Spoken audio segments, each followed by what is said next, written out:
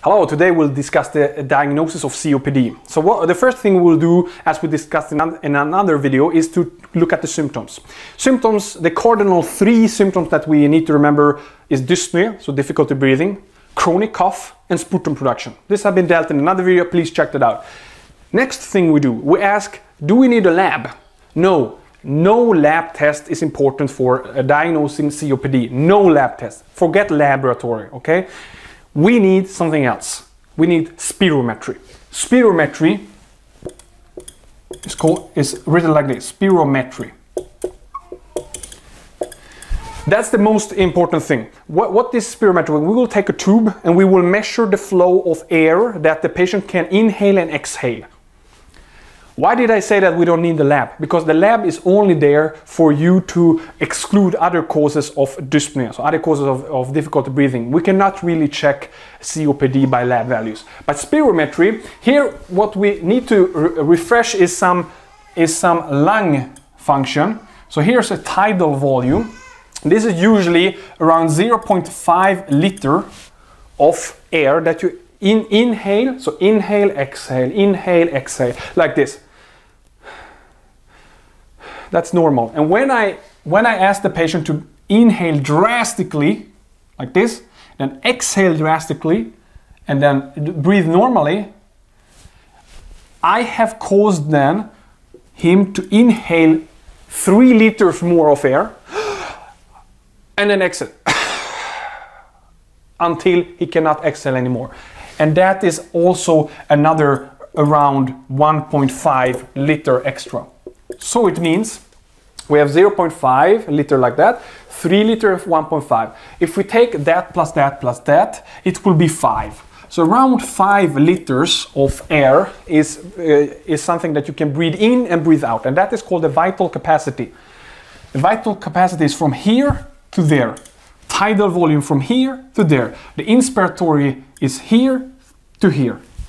So inspiratory capacity is here, 3 liters, expiratory capacity from here to there, 1.5.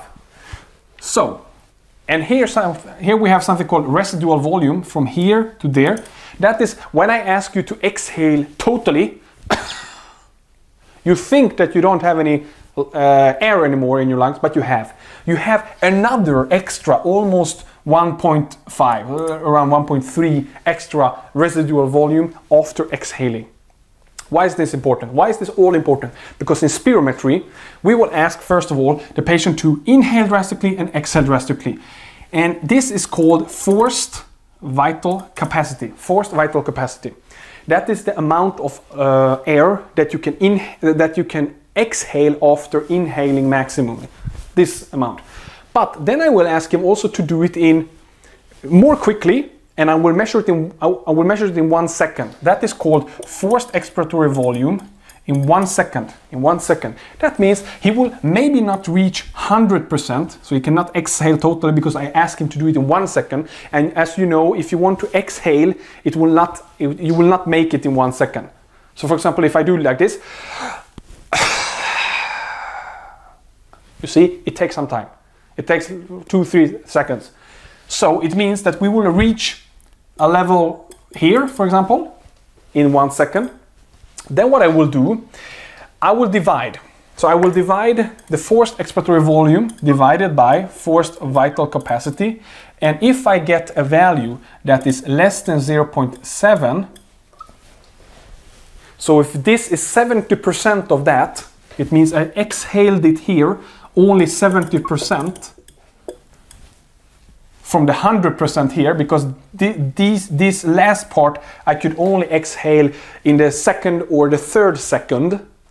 It means that if I have less than 0.7, then I know that we have an airflow limitation, airflow obstruction, and then we need to continue our diagnosis. Because this can be due to asthma, it can be due to COPD, it can be due to hyperinflation, it can be due to air trapping, many causes. How do I know it's due to asthma or not? So we did this spirometry, we saw this less than 0.7. Then I will give the patient some bronchodilator. I will dilate the bronchioles, so the airways, and then the patient can breathe much better. but only in asthma. So then we call it reversible or irreversible. Why? Asthma is reversible. That means that if you give this bronchodilator, and what type of bronchodilator do we give? We give something called albuterol. Albuterol, 400 microgram of albuterol is given, and then the patient can breathe better after that in asthma. But in COPD, it's not. That's irreversible. It's permanent. It's persistent. Whatever word you use, it means just that the airflow limitation is still 0.7%. So 70%. It did not get better. For example, in asthma, if it was less than 70%, maybe after this albuterol, he will reach here, 80%. But in COPD, not. Then you have distinguished these two types. Because as we saw in another video, the COPD and asthma is very, very common together also. They are overlapping and they are very similar in symptoms. So you need to distinguish these. What do we do next? Now we have done the spirometry. We saw it was less than 0.7. We saw that it did not get better after giving albuterol, so after giving a bronchodilator. Then we know it's COPD. Now that we know that it's COPD, then we need to go on to check which type of gold standard. So you write it like this. GOLD stands for Global Initiative of Obstructive Lung Disease. And we have 3 numbers that you need to remember: 80, 50 and 30. Everything above 80 is then gold standard number 1. Between 50 and 80 is 2. Between 30 and 50 is 3. And everything less than 30 is gold number 4. How do I reach these values? What does this mean, 80, 50 and 30? It's 80, 50, 30%. Percent of what? Percent of forced expiratory volume in 1 second. This value that the patient gets in 1 second, the forced expiratory volume in 1 second, compared to the population. Because the population, you can download it from the internet. There is a table that you can find here. In this axis you have age, in this axis you have height, and then you say that, yeah, I have a 65-year-old patient and he is, I don't know, 180 centimeter long, then he is this guy. And this value is, for example, 2.3. That means 2.3 liters of volume of air in 1 second in the population. That's normal for this height and for this age in the population. And I compare that to the real value of the patient.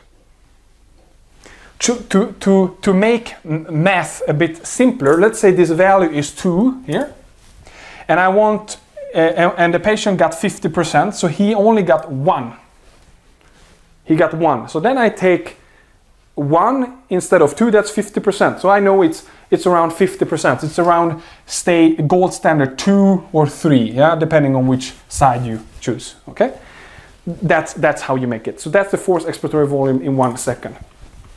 Something else that you can do after spirometry is called body plethysmography. So body plethysmography. Long word. Body plethysmography. And this is something that you can do to check the lung volumes, all the lung volumes, not just this forced expiratory volume. And in that way you can decide if the patient has something called hyperinflation. So hyperinflation. Or he has something called air trapping. Air trapping. What's the difference between these? The only difference is that in air trapping we have a total lung capacity being normal, and in hyperinflation we have an increased total lung capacity. That's the main difference in this. And total lung capacity means this thing that we draw, the tidal volume, the inspiratory capacity, the expiratory capacity, plus the residual volume. Residual volume is the distance here, so the distance between total expiration and then there still exists some air in the lungs. And that's the residual volume. And if you add up all this residual volume is around 1.3, and we know that the vital capacity here is around 5 liters. So the total capacity of the lung is around 6.3. 6.3, that's the total amount. And if this value is the same in air trapping and in hyperinflation it increases, so for example in total lung capacity will become, I don't know, 6.5, 6.6, then we can differentiate between these two things. But I will not go into the details of this. I just want to show you how many things you can do with spirometry and then with body plethysmography. The thing that we have in both of these is that we have an increased residual volume. Now, a functional residual volume. The functional residual volume is the residual volume plus the expiration part, so this one. And in both cases we will have increased amount of that, and in both cases we will have decreased functional, so decreased forced vital capacity. Actually, when we do spirometry, the thing that we see is that the forced vital capacity is decreased, and then we do the body plethysmography. So the indication for doing this is to have a patient who has symptoms and a patient who has decreased forced vital capacity. Then you're allowed to do body plethysmography. You should not do it otherwise. I mean, it's ridiculous. You should not do diagnostic things that are not useful. But it's useful for patients who have symptoms and a decreased forced vital capacity. And the only difference between these two, hyperinflation and air trapping, is the total lung capacity is the same in air trapping, and in hyperinflation it's increased. Okay, good. So I said that we will not do any lab test, but there exists one thing that we can do, and that's called alpha-1 antitrypsin deficiency. We will only do this after we have made spirometry. So spiro, I will write like this, spiro. After spiro, and after seeing that we have a permanent airflow obstruction, which means we have COPD, because we said we have a reversible, then it's asthma, or we have an irreversible, so permanent, then we have COPD. If we see that it's not asthma, if we see that it's COPD by permanent airflow obstruction, then we do alpha antitrypsin deficiency test. And this is a genetic disease that you inherit from your parents and cause you to get COPD much easier. And this can be seen in young patients, for example. But because, as we said in other videos, smoking is the most common cause of COPD. 80% of COPD patients smoke. But there exist also patients who did not smoke, who are young, have never been smoking, and they get COPD. And then they ask themselves, what is happening? Yeah, this is happening. Alpha-1 antitrypsin deficiency. So please check this if you see in the spirometry that you have an airflow obstruction, which is a permanent one, and you don't have any smoking in your... Actually, you should check that by patients who are smoking also. So the criteria that you should use is to have a permanent airflow obstruction plus symptoms of COPD. That's it. Then you do an alpha-1 antitrypsin. That's the only lab test that can diagnose something related to COPD. The other thing we can do is arterial blood gas. So arterial blood gas. Arterial blood gas. This is something that we will puncture the artery, we will take some blood from it, and we will then look at the pH, we will look at how many percent of oxygen we have in the blood, and what is the indication. We will not puncture every patient. Only the patients who are acutely exacerbated, acute exacerbation. That means we have a known COPD and he has an exacerbation of symptoms. So you have a lot of symptoms quickly. This happens in a regular time for COPD patients. That's an indication. The other indication is that we have less than 92% oxygen with a pulse oximeter. That's something you put on your finger, and then you measure the oxygen level in your blood by only putting a device on your finger. And if it's less than 92%, then you check that also. Or if you see that he is depressed, and not like depression, depressed consciousness. So he is very, very tired, and he's slowly answering your questions. So any type of these signs or very severe symptoms. So then you take a arterial blood gas. This is the only lab. This is the second only lab test that you will do. So I wanted you to know that there exist 2 tests that we can do at least, laboratory, to not diagnose COPD, but this will then show you what type of level of oxygen you have in your blood. And if you have less than 92%, then please give some oxygen to the patient here through the nose. And you can give, for example, 2 liters of oxygen. But after giving oxygen, what happens is that when you give too much oxygen to the patient, after, for example, 30 minutes or 1 hour, we will get something called hypercapnia. Hypercapnia. And that is when we have an increased amount of CO2, so carbon dioxide. So CO2. That's carbon dioxide, hypercapnia. So after 30 minutes, after giving this oxygen, please check that. So these are the things that you need to watch out. So when you give oxygen, please check it every 30 minutes, 1 hour. Check if the level is around. In a COPD patient, actually, you can be satisfied with having oxygen level of around 88. Okay, don't panic. Don't panic. In a normal person with 88, that's really terrible. That's really bad. But in a COPD patient with 88, that's acceptable. Anyway, please try to get this value around 88 and not higher. Why? Because of the danger of getting too much of carbon dioxide. Because if you try to over treat it with oxygen, then this will increase. So carbon dioxide always increases when you give too much oxygen.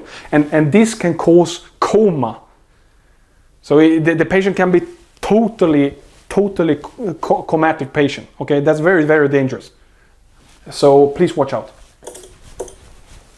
So I think that's enough. So just to conclude in one sentence, diagnosis of COPD, please use spirometry. That's it. Check the forced expiratory volume in 1 second, divide that with the forced vital capacity. If you get a level of less than 0.7, then go on and then classify them into reversible or irreversible. If it's reversible, then it's asthma. If it's irreversible, then it's COPD. Then you can go on with body plethysmography to check if the patient is having a hyperinflation or an air trapping.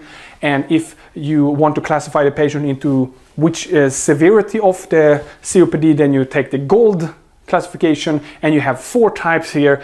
Everything about 80% is GOLD 1, 80 to 50, GOLD 2, 50 to 30, GOLD 3, and less than 30, GOLD 4. And I think that's enough to know. Thank you very much for listening.